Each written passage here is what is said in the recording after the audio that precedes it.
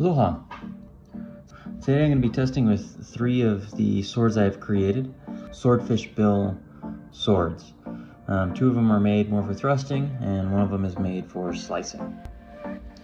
This first one here is a large swordfish bill, and what I've done with the wood is actually I've inset the wood on both sides.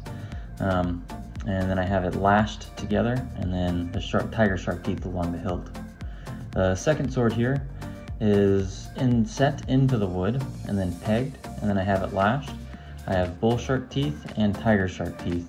Bull shark are on the hilt, tiger shark on the blade itself.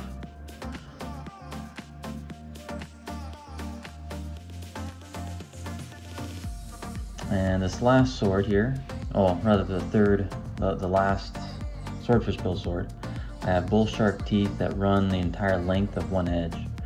So this one was made with the idea of slashing or cutting, less so of stabbing. The final sword I have, I'm not going to be testing with today. Since I was just playing with swords, I thought I'd bring this one out. This is actually assembled, so each piece assembles together just like a traditional katana and tight together. Well, let's get testing.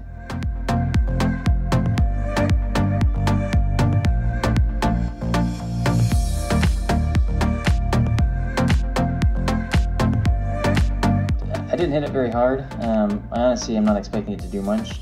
To my surprise, it actually did kind of slice in a slight bit on the edge.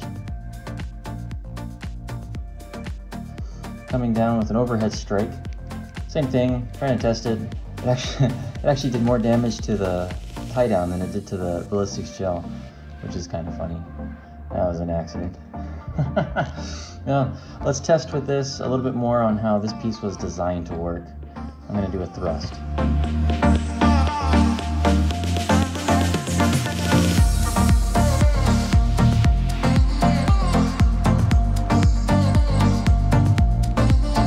Ooh!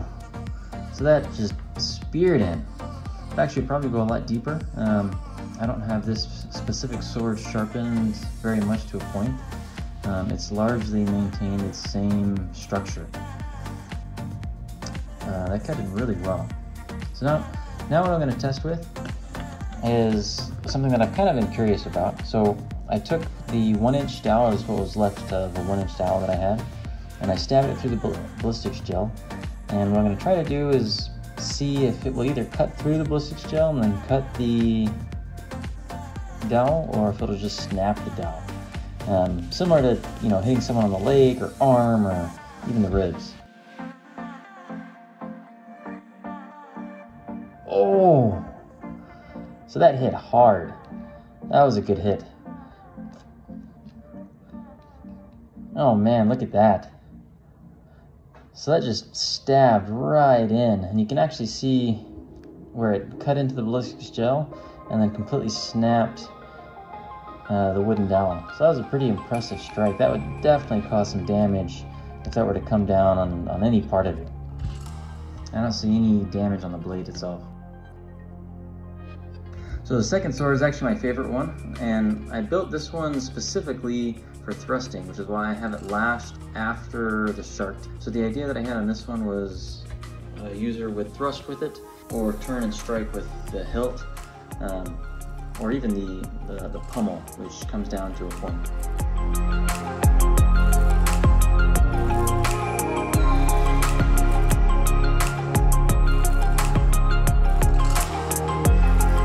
Ooh, this stepped right in. Now this one is sharpened. That's an 8-inch ballistics gel. Went all the way through to the other side. That was pretty impressive.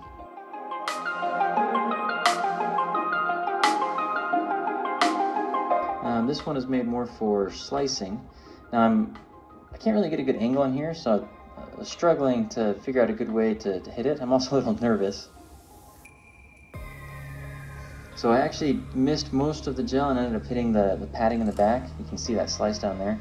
That did cut through actually pretty well. I wasn't really swinging too hard. This next strike, what I'm going to do is I'm just going to pull it across. Ooh! Yeah, so that was nice. So that did exactly what I was expecting. It just slices right through.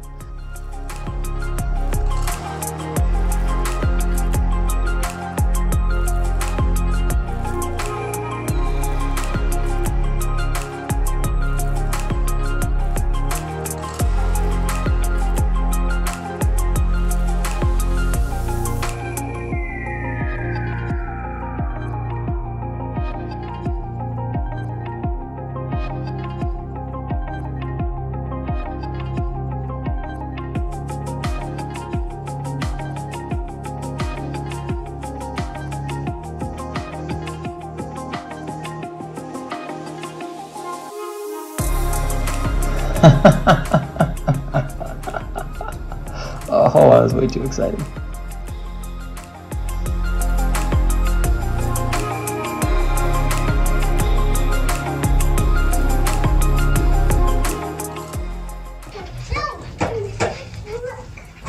Whatever, look at you doing.